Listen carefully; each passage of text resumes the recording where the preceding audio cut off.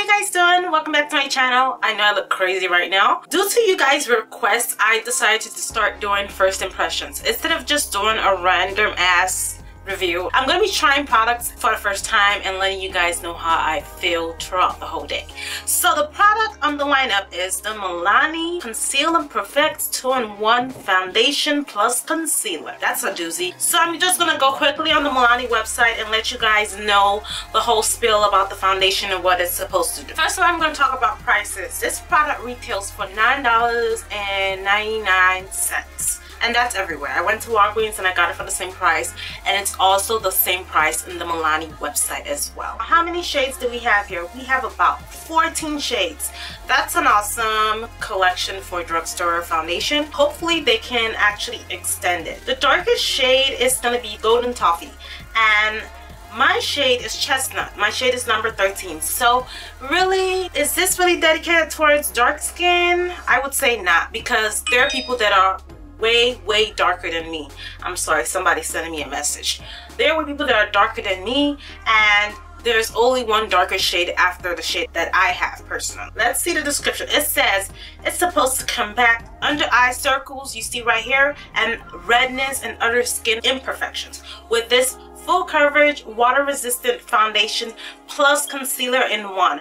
A no mess, no drip pump dispenses just the right amount of fluid needed to achieve a flawless look and works around the clock to keep the skin looking naturally perfect. So it gives you the claims. It's supposed to be water resistant, it's supposed to be full coverage, and it's supposed to conceal all these imperfections I got going on here. I know you guys will curse me out, but I do have imperfections, of course. And it says, okay, apply a dime-sized amount of product with fingertips or a brush and begin in the center of the face and blend outward. As a concealer, use a small amount of product and apply to where additional coverage is needed in a tap-in motion until blended. So I'm gonna go ahead and show you how the foundation looks like. This is how the bottle looks like. It is pretty standard bottle. This is actually glass. I mean, if you drop it, it's gonna break. So the only thing that I see right now that I hate is this applicator thingy that they got going on here. I don't know how this is supposed to work. I actually have no idea. Like, seriously, I'm kind of confused. Oh, actually, oh yeah, it is a pump. Holy shit, look at how crazy I am. It is a freaking pump. Let me sigh for Milani. Milani, you're awesome. I'm glad that you created a pump, because I was about to curse you guys out on the freaking packaging, not knowing that it was a pump. First of all, I'm actually going to prime my face. I'm going to prime my face, and I'm going to use the Makeup Forever Smoothing Primer.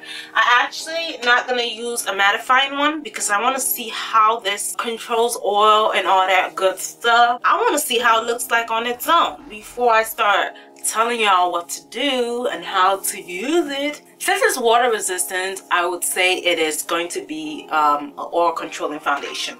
Hopefully that's what it is, and I don't have to I hope I just didn't mess the pump up. Okay, it's coming out. Okay, it's a really thick foundation. First of all, guys, really thick foundation. And I'm just gonna take my little mirror. I'm gonna dot some on my face. The chestnut seems a little too red. I have more yellow than my skin. If I was to go with a shade lighter, it probably would be too light. But the chestnut seems like an okay match. I'm going to take my Luxie 532 Round Top Blender. So we just going to blend this out. It says blend outward, like this. And I'm not going to use concealer. I'm only use concealer to highlight. Of course, you guys know I like to do my highlight, but I'm not gonna use concealer to conceal anything because I want to see how this foundation is gonna do everything for me in one. And they said if you have any other imperfections, tap with your finger. So I'm gonna just tap some of them under my eye, okay? Because I got dark circles right here. Dark circles galore, right? That seems to cover it up. Okay, so this is how this face looks like. As you guys can see, it's a little bit red, okay? I have more yellow in my skin. That's the only thing I have a problem with this, but it still is workable. Like once I put powder and everything and like bring a little bit more yellow tone to my skin, it will be all right. So can you guys tell me, does it cover up so much? Yes, it does. I believe so. Like seriously, I actually do like the foundation. It doesn't feel heavy too. That's my own thing. I hate when foundation feels heavy on the skin. It feels like really lightweight. It doesn't feel like I got cake on my face. So I'm gonna go ahead and do the rest of the other side, and I will show you the full face, and then I'll be back to show you my whole makeup. So guys, I've let this foundation fully set. It is, I would say, it is a demi-matte finish. It's not fully matte, but it's not shiny at all. So that's all I care for. So I'm gonna go ahead and put on my rest of my face makeup, and I'll be back and I'll show you how it looks like. So I'm back with my makeup done and everything. I'm wearing ColourPop Cosmetics Scrooge and LAX. I mixed the two like an ombre lip. If you guys were wondering what I put on my lips, I just did random lashes and a little bit of eyeshadow on the crease. That's it. It is actually 2:28 p.m. and I had to hit work right now. I'm supposed to be at work at 3 o'clock. FYI, and I will update you guys. I did use the MAC Mineralized Skin Finish in Dark to kind of balance out. You can see it looks more natural. It doesn't look too red like it did initially. And I just went with my regular foundation routine. I normally set under my eyes regardless, because I put concealer again to brighten up the center of my face. That's a given. I have to set it regardless of anything. Yeah. So that's how it looks right now, and I will be back for an update. Hey guys, I'm actually back from work. It's actually 7:28 p.m. The last time I spoke to you guys was like around 2:28, so it's been about more than 5 hours, because I actually had the foundation on around 2. I've had the foundation on for 5+ hours, and as you guys can see, it looks all right. It doesn't look shiny. It looks the way it has been on my face. I am a little drippy because it's really cold outside, and I just came out from the cold and it's like horrendous. So I'm going to let this, actually I'm not going to take it off right now because I want to wait till 10 o'clock and let you guys see the overall look. But right now I can tell that this is going to be a good foundation. I haven't had any transfer in. My blush is still intact. My highlighter is still intact, and that's how you can tell if it's still on my face. My highlighter is intact in my nose, and the normal areas around my face that come off is normally my nose area. I'm trying to check. I got a magnifier right here, and it's pretty much on my nose and on my lip area. So those are the places that really start to come off for me, and those places are still fine. So I will be back to check up with you guys at the end of the night. I'm back with my update officially. It is actually 10:07 at night, and I'm ready to get this makeup off. First of all, I want to go through some of the things that the Milani website said this foundation was supposed to do.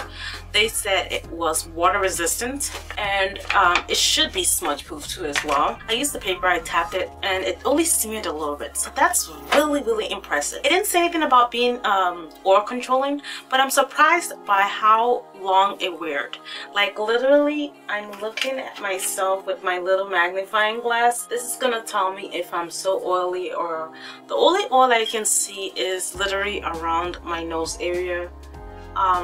And the problems I usually have around this area is foundation gathering around it. There is not so much gathering, it's just more of oil, which is on my nose. And that's the only place. My forehead is not really shiny at all. So yeah, my magnifying glass works well. This foundation, I absolutely recommend it. If you're oily, I would recommend setting the areas that you could become oily in. The rest of my face is not oily. It's just the areas where I feel like I get oil. This foundation has withheld for almost 8 hours. Like literally, it should be 8 hours because I put it on at around 2. I really recommend it. Milani did a great job. This foundation has lived up to the raves that I've seen on YouTube. So definitely check out Milani's website. This is not a sponsored video, just so you guys know that. I brought it with my own money, and my reviews are always going to be honest either way, even if I get something for free or I buy it with my own money. So I really recommend this foundation. So if you guys do like this first impression video, then give this video a thumbs up. I know some of you guys requested it, and that's why I did it. So thank you guys again. If you're new to my channel, please don't forget to subscribe. Don't forget to follow me at Snapchat, all at Makeupbytinu. I have been posting a lot of snaps. You guys should join my snap family. And then follow me on Instagram at It's Your Girl Tinu, and also at Facebook at Makeupbytinu. Thank you guys again for your love and support, and I'll catch you guys in my next video. Bye!